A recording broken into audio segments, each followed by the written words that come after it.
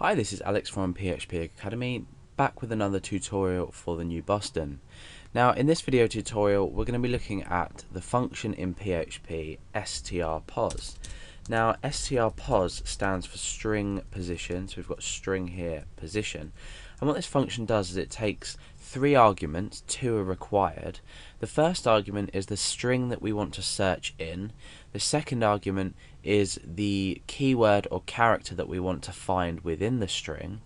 And the last and not an optional argument is the offset, and the offset is where to start from within the string that you're searching. So by default this will be 0 because we know that arrays or positions start at 0 and then increment from there.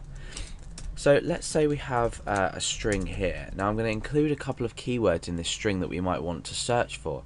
So for example, it could be this is a string and it is an example. Now I've included two specific keywords, words rather, is here and is here. So eventually in this tutorial we're going to come up with a way where we can loop through each character of here as an offset, and we can search through this string for the position of each word. So let's go ahead and we'll test this function first of all to see if we're achieving the results that we want, and then I'm going to talk a little bit about how we can loop to find a few different words inside. So you'll actually notice that we've got is here, so it is within this. We've got is here, and we've also got is here.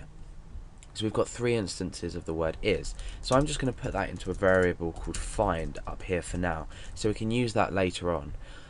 We're also going to need the length of find, but I'll tell you why a bit later. So we need to say find length, and that is equal to the string length. So we're bringing in our string, our strlen function of find. So let's test this string position function. So the first argument we need is the string itself, which is this value here. The second we need is the word to find, and that is, so we can just pop that variable straight into there. The third is the offset, which is by default by 0, so we don't need to include this just yet. So now what we can do is we can echo out the value of this. So let's come into our browser and refresh, and you can see that we've been given the value 2. Now what's happened to, let's check, so we've got 1, 2, and then that's the start of where this word is. So that's fair enough, but what about this is here and this is here? It's only going to return the first instance found. After that it's not going to return every single position.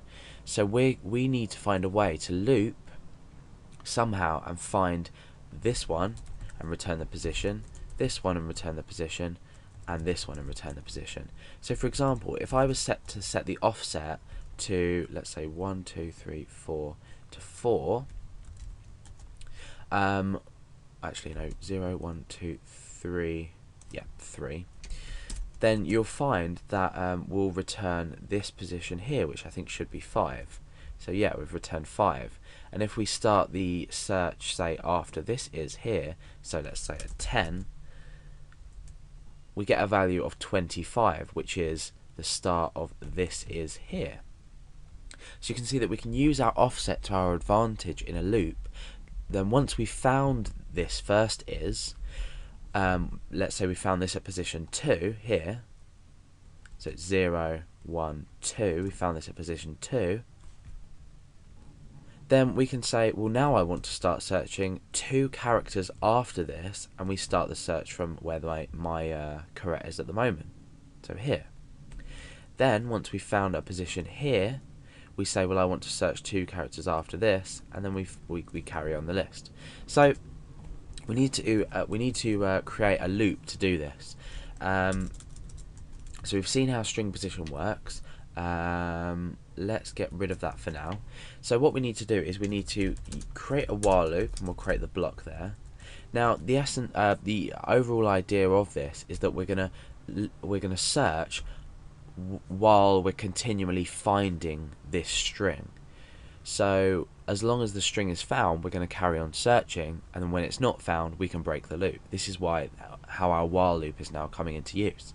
So inside while, I'm going to create a new variable, and that's going to be called string position, and this is going to be equal to, so remember we can assign variables values inside of our while loop, so we're constantly reassigning this string position value.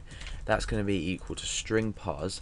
Now we're going to set it up exactly the same as before. So our first is the string we're searching in. The second is the word to find. Thirdly, I'm going to create this variable which I haven't set a value to yet, called offset. Now the reason why I'm creating this is because now when we do find a string inside here, we need to add 2 to the offset, because we need to add, this is 2 characters long, and that's why I created this find length here. So in actual fact, find length will be equal to 2, so whatever we change this to here, we're always going to be always updating our search, because we've used functions to keep up with this.